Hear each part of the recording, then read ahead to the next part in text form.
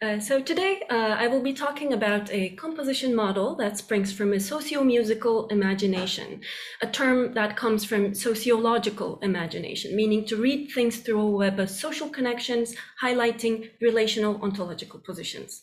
And the interest came from my curiosity to attend otherness and to cultivate practices of listening and responding through network of relations within social sound engagements. So the somewhat provocative title of this talk, Electromusic Composition Process as a process of COM-position, has something to do with highlighting these relations. So the word composition, as you can see here, comes from the Latin componere, and the prefix com is an archaic version of the con in Latin, meaning in combination, together, with. And ponere means to position and to place. So composition then means to put together, to collect, and make a whole from several different parts. And so I use the word with the hyphen in order to symbolize and contextualize sociosonic acts that emerge from within a multivalent network of connections between several agents as well as several acts in the composition process, that is. And here the model focuses on interfaces of connection from the composer's point of view. So in today's talk, I'll follow a trajectory of starting with general concepts that inform the model and then get more specific as I go to provide further perspective and examples. So let's start with the concept of multivalence that shapes the understanding of working with the several, the plural. And I'll put a blank page for rest here.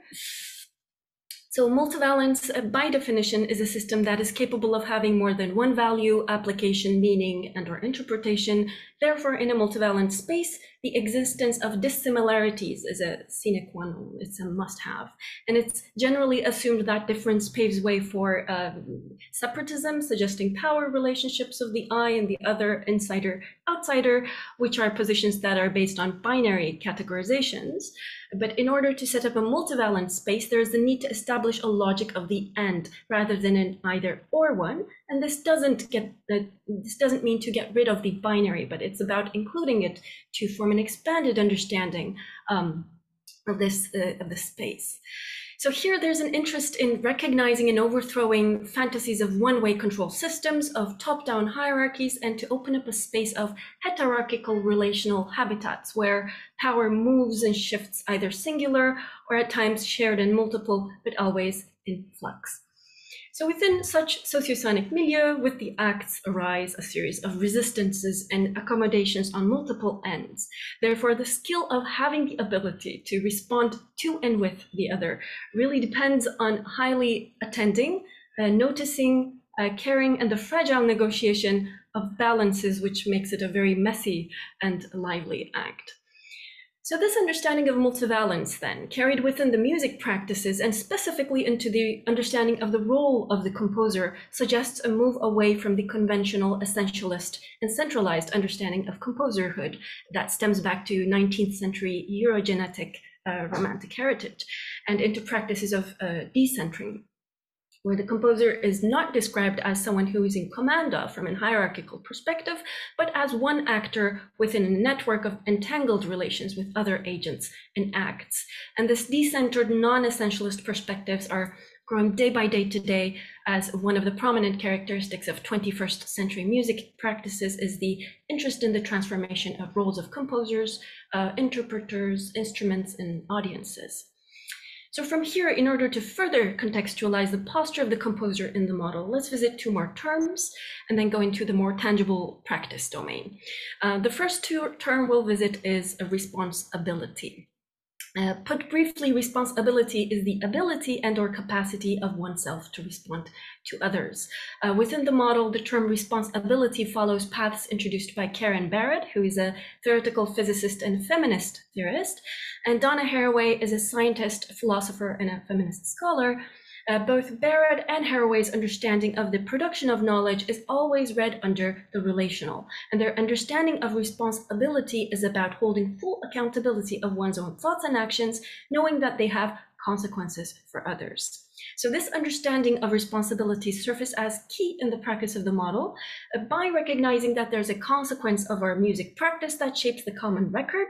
It's interested in going visiting, inviting a variety of agents, building a response practice on cultivating acts of attention, noticing, care through a heightened form of listening, and then tracing and expressing one's own process of composing with others as explicitly as one can, and making these maps, these cartographies available for others to trace and process themselves, which will open up further spaces for negotiation. And the other and final concept that I'll introduce is what Donna Haraway calls politeness in engaging with others, in what she calls polite inquiry. And the politeness Haraway talks about is not about manners, but rather an epistemological posture.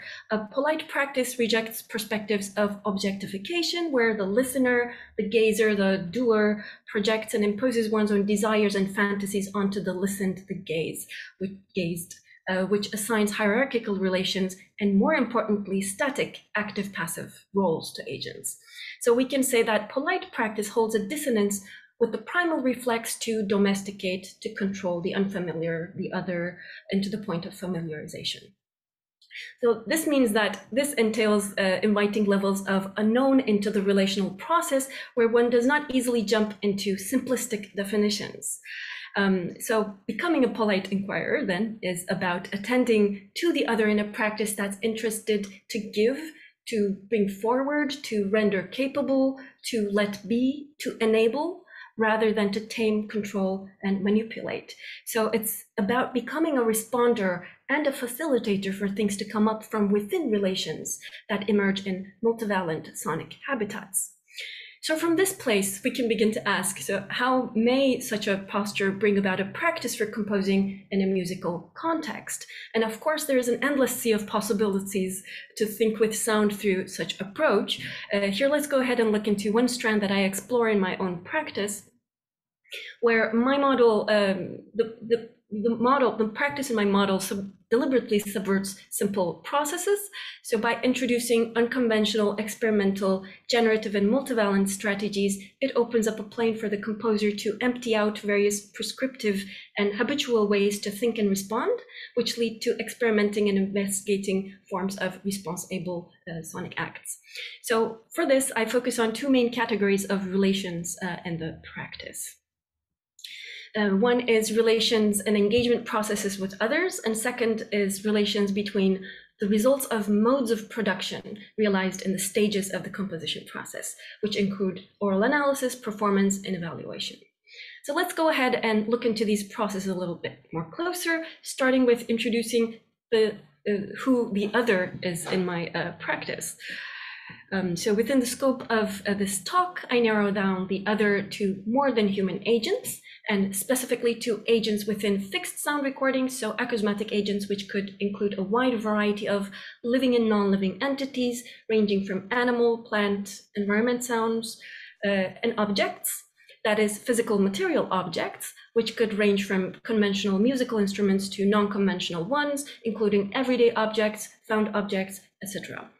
I highlight these two categories of agents to trace an engagement process that diverges out of the historically conventional understanding of composerhood in the historiography of the bulk of our electroacoustic music discourses. Aside from soundscape studies and some other occasional mentions within the engagement process, these two types of agents are particularly described as passive, inert, and static things that are to be controlled and manipulated.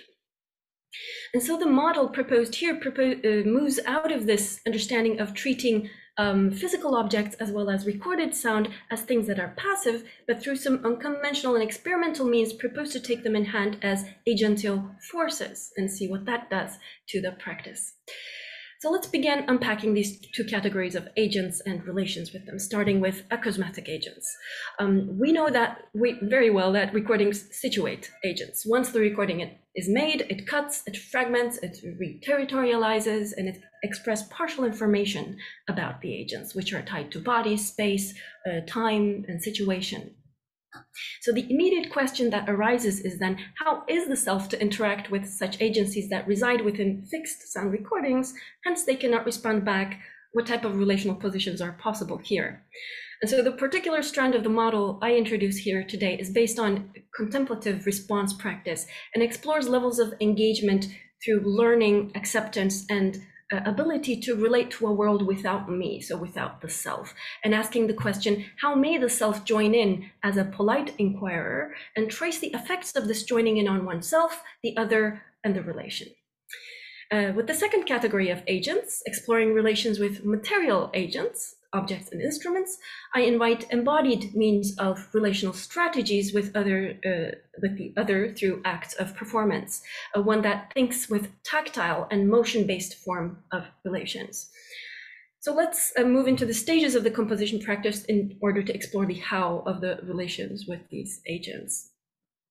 The stages of the practice entail oral analysis response, performance response, which is given with moving and touching body, and finally re-evaluation response, which reads different results from within one another and further generates responses. So switching between modalities of oral response and motion-based tactile responses create a feedback loop of thinking through doing, doing through thinking, where abstract concepts are brought to life sonically. The goal is really to generate a series of leakages and ruptures that occur in the translation process, which are valuable tools to disorient and decenter fixed and authoritarian singular composer posture. So in engaging with the sound recordings, the first encounter is with the oral analysis process. This process is interested in what is heard, so not extracting data that could not be perceived by the ear. In other words, it's interested in an embodied understanding of analysis, constantly asking, what do I hear? How do I listen? How can I listen differently? What happens when I do so, etc. So the analysis is not about critiquing, at least not in the mainstream manner, but about moving beyond one's own likes and dislikes, and is interested in visiting the other and tracing the effects of this visit on oneself and then offering that. So in developing capacities to work with a wide variety of agents within sound recordings that have a wide variety of sound types and behaviors, on top of that, sounding within different musical contexts, we need musical tools that enable us to do so. Let's go ahead and look at some tools that I use within my practice. So I take in hand a sound-based approach, which provides equal ground to various sound types that are more than solely pitch-based structures, so it's inclusive, and implements spectromorphological descriptions of these sounds, which afford to describe sound-based sounds, and is used with oral perception, where individual follows interaction between sound spectra and the way it changes through time, tracing one's own listening, memory, and attention. So both the sound-based approach and the spectromorphological descriptions, the terminology, is used because they allow to connect with a wide range of sound types, sources, context within a common ground, and therefore provide a general level of coherency within the engagement process. Along with these, my practice focuses on listening to movement, tracing energy trajectories and motion to help guide the relational experience. And for this, I use a temporal semiotic units that was developed in the Music and Informatics Laboratory of Marseille, France in 1992. There are 19 units. Let me give an example over here while I'm talking. So they express a basic information about the unit, then some morphological descriptions along with some semantic meanings. So these units are used as the main apparatuses in the model, as they provide a fruitful plane for embodied reading, as well as to function to frame and limit contact zones between differences. So these units direct intentionality, accompany listening, and afford to explore a sense of shared action, what I like to call motion companionship, which opens up possibilities for entrainment, empathy, and therefore rendering possible a response-able composing. So from both the analysis and performance perspective, the apparatuses function as companions in supporting the listening experience of the self. And here a cartographic study begins. The self tries and makes one's own thought and engagement patterns as explicit as one can, which results in sketches, transcriptions, graphics, words, and eventually turns into an analysis video. After this is done, the next phase is about exploring the hunches of the body together and against what the listening had produced. So it moves into the tactile and motion-based responses. As we know, thoughts are somewhat inscribed within the body, and bodies think differently and express differently. And so here, the thought process of moving and touching bodies are invited into the composition process. So up to this stage in the model, the self responds to the sound recording by listening. And in this stage, material agents, objects, instruments are invited to participate, populating the assemblage of agents in the practice.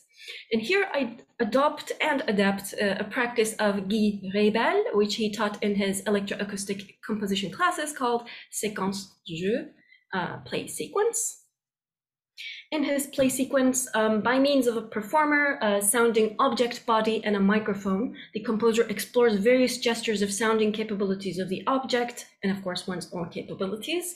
And the goal of Rebel was to introduce intentionality and to link gestural and bodily listening within electroacoustic composition, which was actually later picked up by Annette van der Gorn and developed. She created what she calls gestural archetypes, which is also very interesting work. So I would suggest you to take a look if you are interested. So within the model I present here, play sequence is uprooted from its initial mode of practice and carried within new materialist thought, inviting an unconventional view into music practice. Now, there are various forms of new materialist practices. In my research, I follow feminist new materialist thinkers, specifically Karen Barrett's understanding, where performativity of the agency lies at the heart of the practice. In new materialism, material objects are understood as agents that are participatory things that carry potential to cause changes in our actions and engagement with them.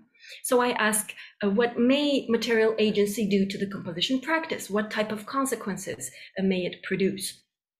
An immediate answer is that recognizing agency in object changes one view of material from an inert to a dynamic one, which makes possible an instrument-human collaboration where the instrument may equally play the human. So in a way, it allows a fresh look into questioning how do objects shape one's ideas and movements. So in doing this, I work with indeterminate characteristics with instruments, exploring relations and responses that emerge from contingencies, and explore multiple notions of playing with, which includes playing on, playing to, playing in, playing by, being played by, etc. And this allows the self to end up with an expanded understanding of material that is physical, that is a sonic thing, and that is performative. So material agency works through speculative thought in guiding the practice, and it overthrows conventional, habitual human experience. Today, the new materialist understanding of objects and instruments within the field of musical practices are also emerging and rich field. Today, Dylan Bouchette earlier today introduced a series of agential approaches with objects under his repurposed items, very stimulating and inspiring talk as well.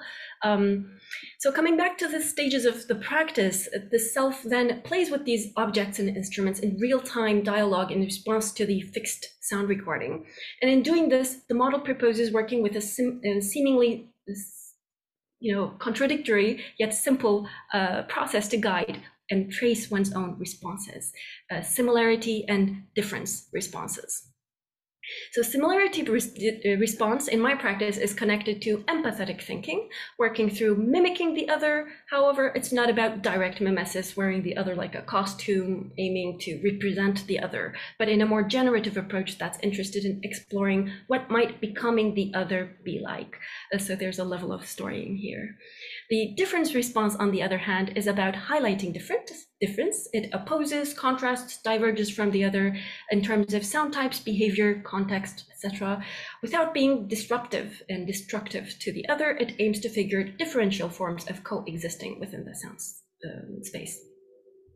So the result of working with two contrasting perspectives is about looking at how one's own responses change and in which ways, coming back to the idea of including binarisms, and movements between them. So which positions the composer in a plane of constant movement and flux, functioning to disorient and decenter a fixed and singular composer stance.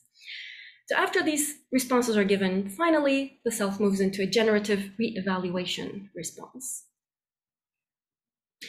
And here, in the reassessment stage, the composing self moves to a third-person view, re-editing, re-evaluating the analysis and performance material, and listening back with contemplation, giving further responses in the act of composing, which keeps on generating responses. So through the practice, the process is not sequential, but it's consequential. So one can go back and change previous decisions, actions, sounds, and responses in a way. And by doing so, of course, the aim is to move out of the linear as well as top-down thinking doing and create complex modulations between the relational processes. And here, although the generative and multivalent process is what drives the practice, with the evaluation process, distilled works emerge, which are composed versions of the similarity and the difference responses together with the acousmatic agent. So let's finally briefly look into the ontology of the results here.